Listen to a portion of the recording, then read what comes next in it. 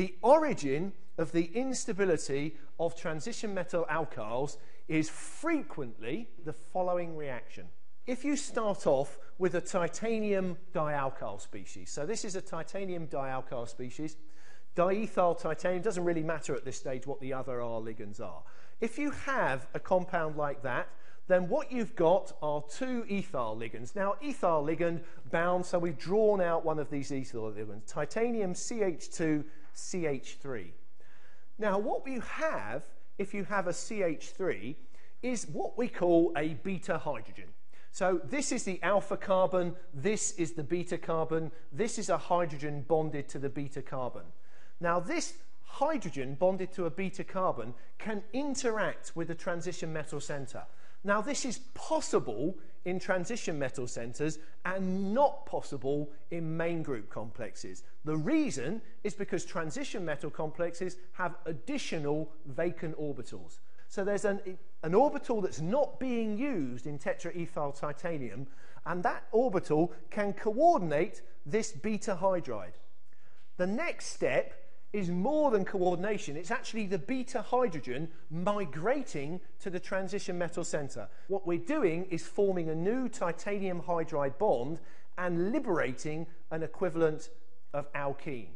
So the first step in the decomposition of one of these titanium alkyls is the formation of a titanium hydride and an equivalent of alkene.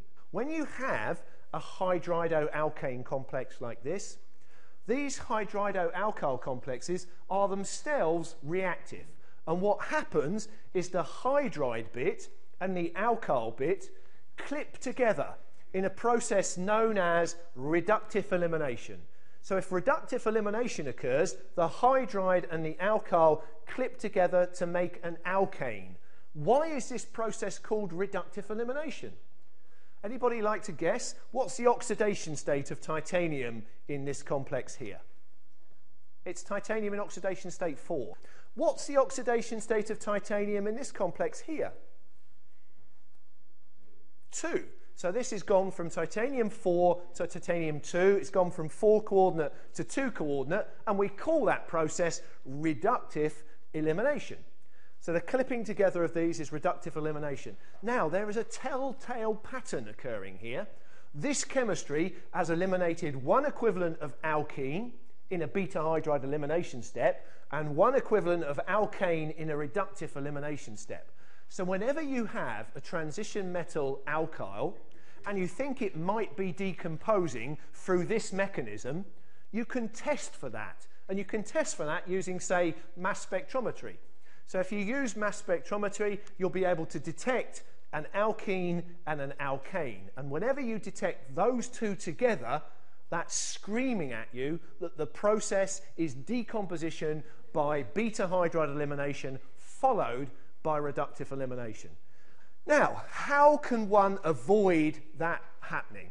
How can one avoid that happening? Well, there are two or more strategies to doing this. One of the strategies that you can employ is to essentially go to 18 electrons. So if you go to a transition metal alkyl complex that has 18 electrons, essentially what you've done when you get to 18 electrons is you said all the orbitals are filled.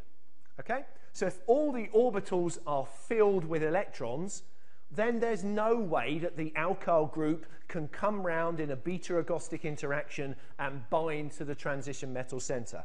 And so if you have a complex like this, this is an 18 electron complex and it's perfectly stable. Now, what else can we do? Beta hydride elimination, the clue is in the name. Okay, the clue is in the name. What do all of these alkyl ligands have in common? They all look quite different. Here's a methyl group, here's a benzyl group, here's a neopentyl group. What do all of these groups here have in common? This is a trimethylsilyl methyl group, this is a bis trimethylsilyl group, this is a tris trimethylsilyl group. These are phenyl ligands. What do they all have in common? Maybe I should rephrase the question. Maybe I should ask you, what do they all have absent in common? Not one of them contains a beta hydride.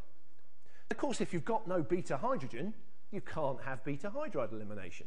And if you don't get beta hydride elimination, you don't make a hydride, you don't get reductive elimination of your species. So that is another way of stabilizing these species. So we've got electronic stabilization, we've got avoidance of having beta hydrides in the first place.